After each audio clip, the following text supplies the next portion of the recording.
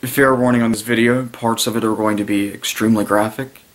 If you get nightmares easily, do not watch this video. If you have children in the room, do not watch this video. It's going to be very difficult to make, and it's going to be slightly long, but you'll see why. In my previous two videos on gun issues, people have shown up to make the argument, citizens don't need guns.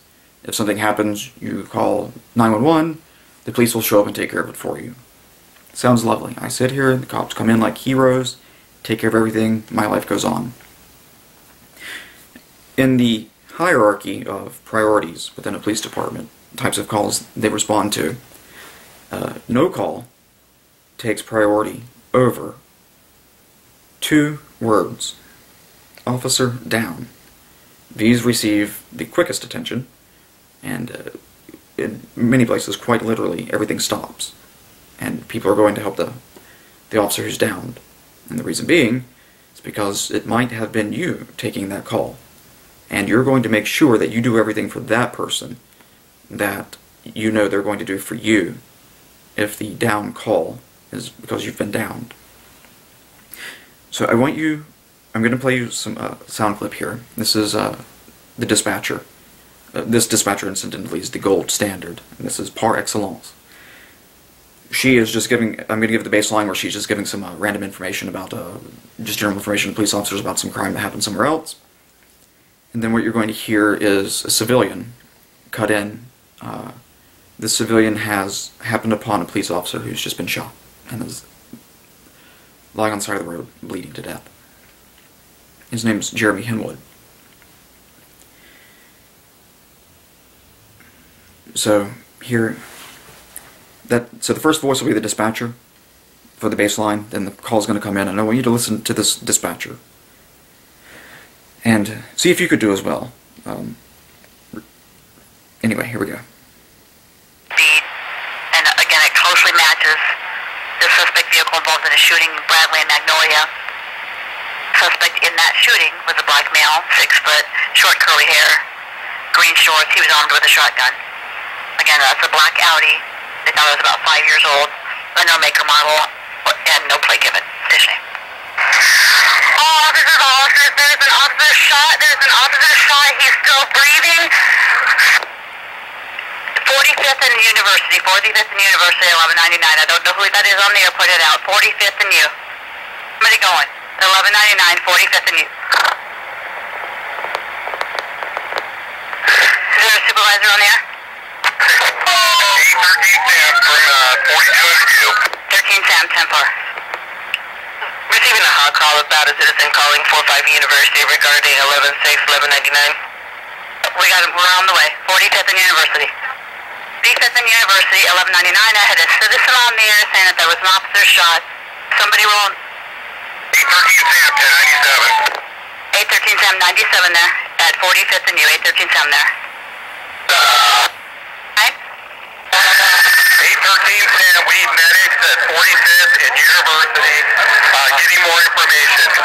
Okay, medics are allowed to 45th and U. Confirm they're clear in. Then roll in. One of ours, 813 Sam, and it's the Lincoln unit monitoring. Lincoln 3, are you in there? 60 Sam, we're trying to get this info now. Just have you keep responding. Units continue to roll. 45th and University. We've got medics en route as well. 60 Sam, the units roll is to start blocking off Shimon to Highland and the north and south streets here as well on 4-5. Have a block off Shimon to Highland and north and south on 45th Street. Okay. She did not miss a beat anywhere. Every piece of information that was necessary to be broadcast, as soon as she heard it, she was able to repeat it. It did not matter how much noise or distortion. The distortion, incidentally, is not in the audio file. It's not because of the. I'm playing it to you. That's actually what it would sound like to her. And even through all that, with the sirens and the distortions and everything, she did not miss a beat. She got every street, all the locations, all the relevant information without skipping a beat.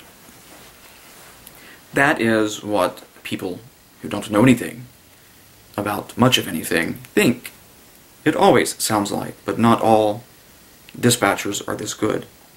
And I do hasten to add that I would run any call, anywhere, anytime, with her dispatching it. what I'm going to play you now is two police officers lay on the side of the road, one in a ditch, and one on the blacktop. They both been shot. One of them is still alive, one of them is dead. Incidentally, Officer Jeremy Henwood died.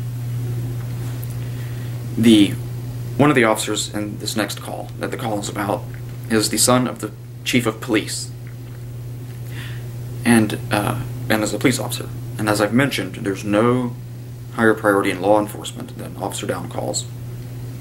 And this is the chief of police's son. Okay, there was a bit of an audio problem there, so I'm going to start the second call. Two police officers have been shot. Passing motorist calls this in. Where is your emergency? She just asked, "Where is your emergency?" And the first words out of this man's mouth are 275 and 40. Exit 275 on 40. These guys just shot a police officer right on the exit. You said an officer's been shot on 270 what? Exit 275 on 40. 275 on 40. 275 on 40. Well, Okay, 275 on 40 has now been said 4 times. where are you right now? It doesn't matter where he is, it matters where they are. They're the ones who have been shot. But instead of doing like the other dispatcher, you know, the competent one, who as soon as it comes in, she dispatches people to location and what she knows, and then she goes to collect extra information while people are driving. This one keeps all of this precious information about the 2 people lying on the side of the road who have been shot to herself. Wouldn't want to let that little secret out of the bag. Someone might start driving in that direction already. The exit, they're right in front of me, about 100 feet. Okay, where are they? Right off the lead in a white caravan. Okay, stay on the line. Okay, it's a white what? It's a white caravan, a white guy caravan. The white officer shot where? Exit 270, exit 275 on 40. Right past the way station. Right past the way station. Okay. Please hurry, he's standing right in front of me. Dispatch 401, available. This is 50 seconds in, and the other dispatcher's just now starting to make the call. And she's going to turn and ask the other dispatcher who took a 911 call a question. And you may not be able to hear it, but the dispatcher who took the phone call from the guy is going to give her the wrong location. The dispatcher who took the call, the 911 call, is going to say it's 275 and 40 westbound. It's not a question she ever asked the caller, and it's not something he ever said. It's something that she has invented from sitting here to turning and going over there. And it's actually the wrong side of the interstate. So all the officers who are planning their response to get there, a route in their mind, are planning a route to show up on the wrong side of the interstate. And this is not the worst of the errors that's about to happen. Unit 275 westbound, 275 westbound. We have someone 911. Possible officer shot, 275 westbound, trying to get further. Officer shot, 275 westbound. Oh my God! The reality of what the guy is seeing is starting to hit him, and I've seen the scene. It's absolutely horrible.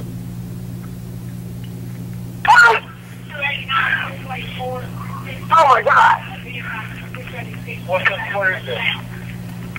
275 westbound. Oh my God! Please, hello?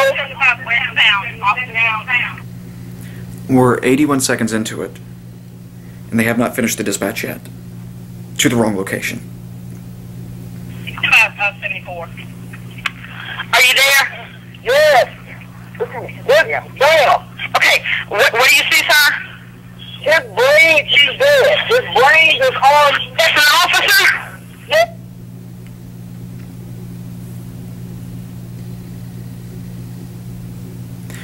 Remember, just call the police and they'll show up. Sometime.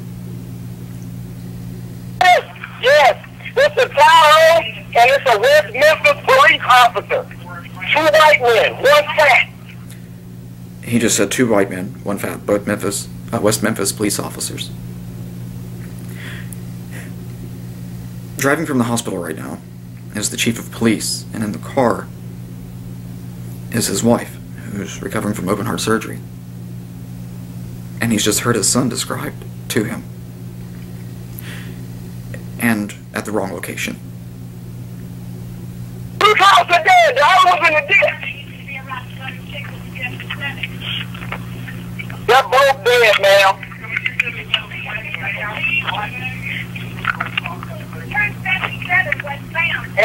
You probably couldn't hear that, but the dispatcher in the background has just gotten the address wrong again, and she's now 2 miles off. She's dispatching people with a correction to 277 and 40 westbound, 2 miles from where they are. It's right past the way station. Right past the way station. Headed east. It's headed east. Think it's headed east? Yeah, right past the way station, exit 375. Alright. Who's headed east? The suspect or the victim? She's still not aware that the victims are police officers, and they've been shot, and that they're heading eastbound. She's like, who's driving away? Well, it's obviously not the people who have been shot and killed. Now, what's even worse about this is that it was a stop that the officers had called in where they were, and the dispatcher is unaware. Somehow or another, she managed to forget that they were on a traffic stop there. She's not putting any of this information together, and every time she talks to this guy, it's a brand new conversation, and you get another error between him telling her and then her telling the other dispatcher. So he called in 275 and 40. She couldn't remember it for 20 seconds or whatever it was before she got that right, and then when she finally tells the other dispatcher that possibly a police officer's been shot, she sends them to 275 and 40 westbound when they're in the east lane. And then someone on the radio asks for clarification, and the dispatcher then tells them 277 and 40, which is 2 miles away. Meanwhile,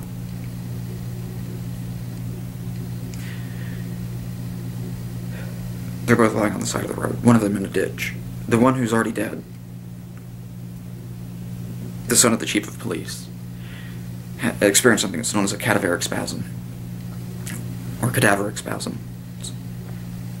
When someone dies, very often, this happens in suicides with guns a lot,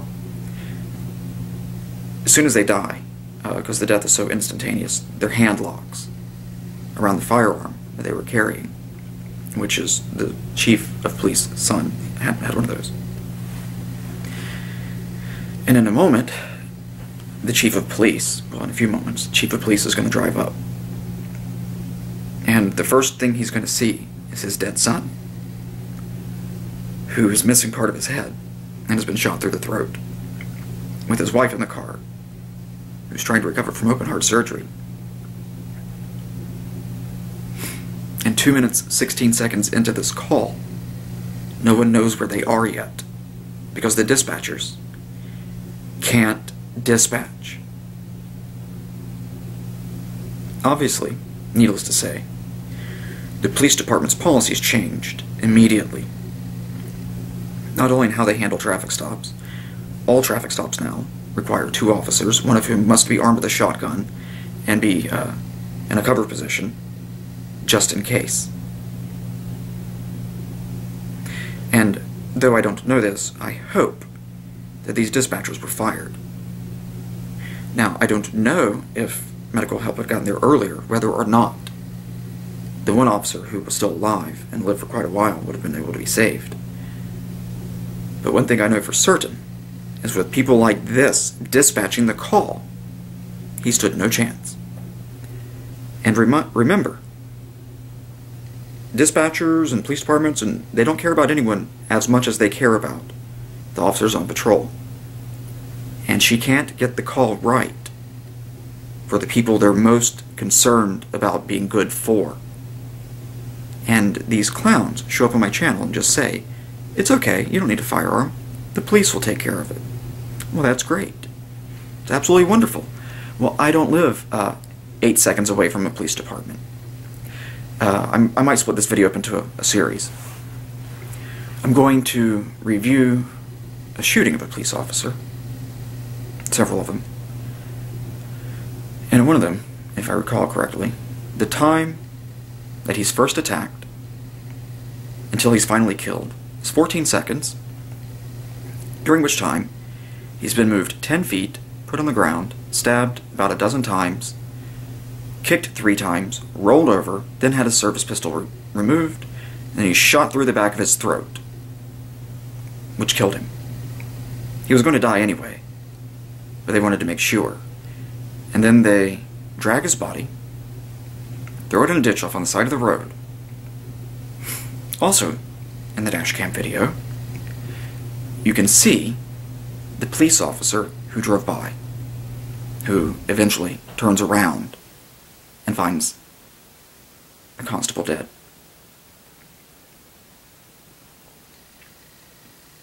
What clued him in that there was something in trouble was the car that he had seen a few moments ago started speeding away, and that concerned him, so he turned around to see what was the matter.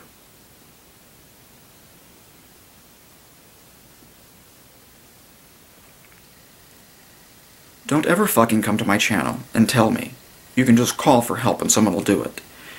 There is an obligation to have a certain degree of responsibility for your life, instead of constantly relying on, I guess, the universe to be friendly to you and show up and help you.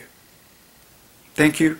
No, I like to be slightly self-sufficient, particularly because when you call 911, you don't know who's going to answer the phone and how competent they are. But if you need to call, the one thing you know for sure is that you need help now.